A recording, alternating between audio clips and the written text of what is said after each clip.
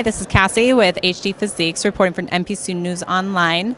We're here at the 2017 Phoenix Europa, and I was able to catch up with Stacey Dawn. How are you doing? Doing great. How are you? I'm great, thank you. So I know you competed a lot last year. Tell us about this year so far. What's kind of anything that's been going on? Yeah, this year kind of had a hiccup. I was going to do the run of summer shows like I did last year, and 3 weeks before the Toronto Pro, I dislocated my patella.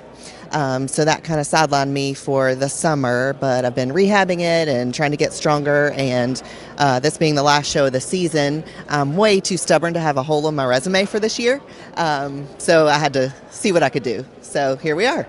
Good. Well, we're super excited for you. Good luck to this weekend.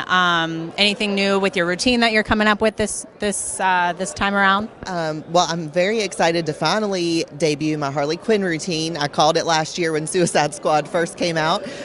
So it's been kind of in the sidelines like me waiting. So that's going to be debuted on Sunday. So I'm very excited.